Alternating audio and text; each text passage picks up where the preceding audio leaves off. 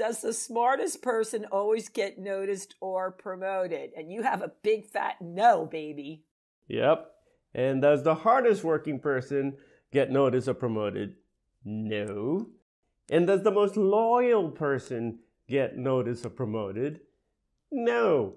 Okay. And then you ask the question. You're making my heart sad. You're making it sad. Right? And then you go, and then you ask the real question, and which I usually do when I do some of my programs and stuff is, so then what gets a person noticed or promoted in your organization? And then people go, oh my God, right? And then they stop, and then they realize it's not their work. Now, work is important, right? We both know that. Yes. The results is important, being knowledgeable is important, but that doesn't set you apart from everybody else to get that coveted position, because there may be 4 or 5 people vying for that one position. Who do they give it to, though? The person that's a little bit more visible, right? And the one who is able to speak up for themselves and do things that others may not be prepared to do, though.